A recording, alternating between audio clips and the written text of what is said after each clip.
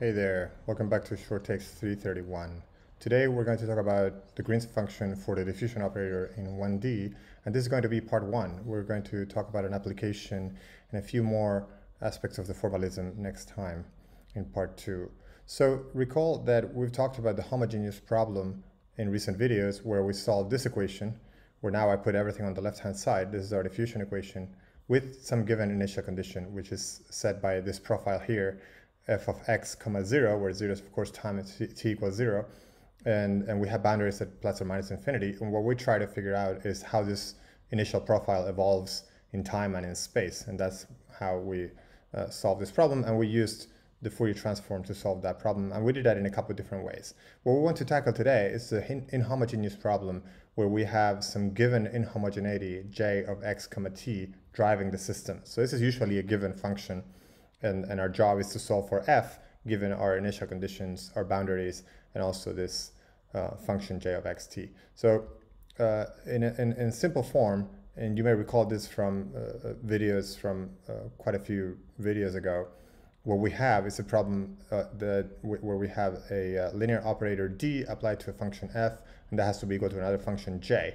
And so in our case, our operator d is a diffusion operator, which takes this form, just one time derivative and two spatial derivatives. And we want to put d on the other side of the equation. In other words, we want to find f, which is equal to d inverse applied to j. The d inverse that we're looking for then, or its application to j, will take this form, which is usually called a convolution, where we have our Green's function or kernel of the operator, not to be confused with the null space of the operator, which we also call the kernel often. So I'll just refer to this as the Green's function, which has these four variables, xt and x prime t prime. And the role of this x prime to t prime is to pick up the information from the source, j of x prime t prime. And once this is integrated over x prime t prime, then that variable disappears and we're left with just x and t. And this will give us the solution under certain conditions. And the main condition is this one here, this equation. So the d applied to g is delta of x minus x prime, delta of t minus t prime. And you can see that this works because if I apply d to f here, the d goes right through the integrals. It's applied to g of x comma t, so it applies to the xt variables, not the x prime t prime, which are integration variables. So it's applied to the x and t part. And if that is replaced then by the deltas of x minus x prime and t minus t prime, then the integral becomes trivial and we right away recover j. So once again, df immediately recovers j if the Green's function g obeys this equation in the green rectangle. So our job then is to find g that has this property. And we're going to use the completeness relation of Fourier modes to represent the delta of x minus x prime and delta of t minus t prime. In this way, this is something we saw in previous videos as well on the Dirac delta. The delta of x minus x prime is given basically by the Fourier transform of 1, evaluated at x minus x prime. And the same we can do with t minus t prime. And because it's conventional to do so, I'm going to use a minus sign here in the Fourier transform as opposed to the one with the plus sign here. Both are the same, they're equally valid for this purpose. And so here I have t minus t prime and t minus t prime in the exponent as well, integrated over a variable omega instead of k. Again, it's this convention when we talk about time versus space. So the next step is to propose a Fourier decomposition for g. Again, it's a Fourier decomposition in x minus x prime and t minus t prime. And we have our main object of interest here at this g tilde of k omega. If you propose this form, the composition in Fourier modes of g, x, t, x prime, t prime, then when you apply the operator d to both sides of the equation, then you will bring down from the exponent a minus I omega from the temporal part and a k squared from the spatial part. There's an ik and ik, so it's actually minus k squared, but we already have a minus sign in our operator, and so that gives you this plus sign over here. Now that d applied to g is by definition our Dirac delta of x minus x prime and t minus t prime. We use, like as I was saying, the Fourier decomposition for these two objects, these two Dirac deltas, and so that gives you this double integral over here as a representation of the product of these two deltas. Now, if these two generalized Fourier transforms over space and time over k and omega have to be equal to each other, then it must be that this whole factor here has to be equal to 1 over 2 pi squared. And that's what you see here in this green rectangle, that g tilde of k omega is 1 over 2 pi squared times minus I omega plus k squared, the whole thing to the minus 1. And then our job then finally to arrive at the g of x, t, x prime, t prime, so in space and time coordinates, is then to do this Fourier transform, or if you want, inverse Fourier transform, do the integral that defines our Fourier decomposition, where we're now, for g tilde, we've inserted what we just found here in this green rectangle. Now, how do we do this integral? We have an integral over k and omega. We have to do it. How do we carry it out? In this situation, and in very much in other similar circumstances, for example, with the wave equation, in other cases, the first thing you want to do is the integral over omega. And what you notice when you try to do that is that you will have to generalize the integral, or perhaps one way to think about this is that you need to generalize this integral over omega to an integral over a complex omega, so integral in the complex plane. And that is a way to actually define this, what we mean by this integral, and that will define the initial conditions that this g satisfies. Because if you notice here, if this is g and this is all there is, then where are our initial conditions? They're nowhere to be found. And this is something that we'll have to answer in the next video in more detail. But for now, let's see what this integral does for us. And so if we do first the integral over omega, we notice that this factor minus I omega plus k squared, which appears in the integral, has a pole, has a simple pole at omega equal to minus I k squared. What does that mean? It means that that's where it blows up. If I set omega equal to minus I k squared, you'll see that I get minus k squared plus k squared. That cancels out, and so we get a 0 in the denominator, and that blows up. And why is simple pole? Because there's a minus 1 here. If we're minus 2 or higher power, then it will be a multiple pole, like a double pole or a triple pole, and so on. And so the integral that we want to do, then, if we consider this as an integral in the complex plane, is what's called a contour integral. That's what we say in complex analysis. We want to do a contour integral where the integration goes from minus infinity to infinity on this real line. And here in the complex plane, we have the real part of omega and the imaginary part of omega, and this is where the pole sits that we just described at omega equal to minus I k squared, down here where this red cross is. So if we want to do this integral, we're going to, in this case, define it as an integral where we close the contour either around the bottom and enclosing this pole, or around the top and enclosing no poles at all, and then we take that enclosing semicircle to infinity. And using the theorems of complex analysis, we can then obtain our result.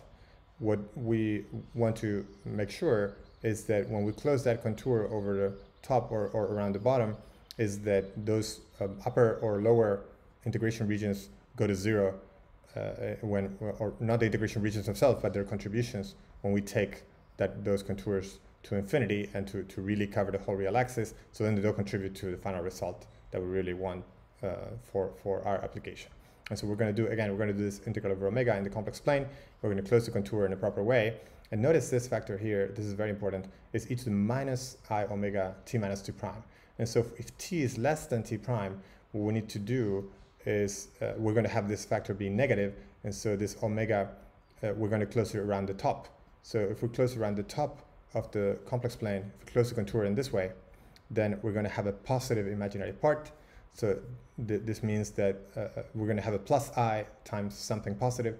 And so with this minus I, it's going to turn into a positive exponential here, but t is less than t prime, and so this part is negative. And so that contour will, or the contribution from that contour will be exponentially decaying as we take the limit of this contour being pushed out to infinity to cover the whole real line here.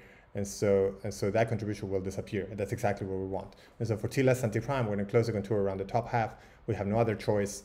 And so that will give us that we enclose no contributions from anything. And so, and the top part of the contour goes to 0. And so we're left with the realization that this integral over the real line, over the whole real line, in this way is actually 0. The so-called residue theorem of complex analysis tells us that when you do a closed integral like this, and you enclose no singularities of the function, no poles, then there's no contribution, and the integral is 0.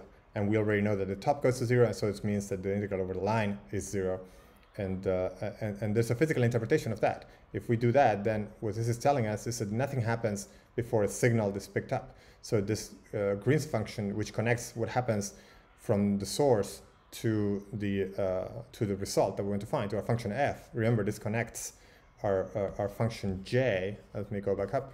So this connects our function j to our result f.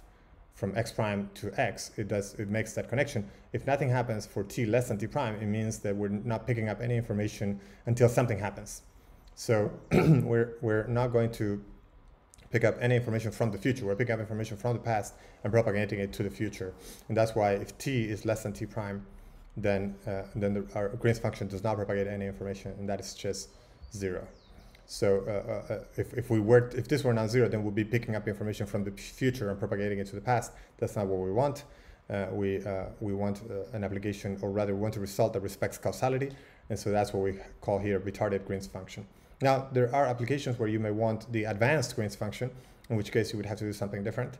But in this case, for t less than t prime, then we close the contour in this way, and we propagate the result towards the future. And in the case for t greater or equal to t prime, then we do the opposite. We close the contour around the bottom half, and that's exactly what you would expect that this expression is telling you. This minus I omega t minus t prime. If t is greater than t prime, then you have to close the contour around the bottom half, because this will be positive, and you want an exponent here that is negative, so that this closing the contour in this way will send this semicircle to 0 exponentially fast as you take the limit of this semicircle being pushed out to infinity, away from this contour, where then our full result given by the integral around the closed loop will simply consist of the integral over the real line. By the residue theorem, we can calculate the result coming from just this pole here that we already identified.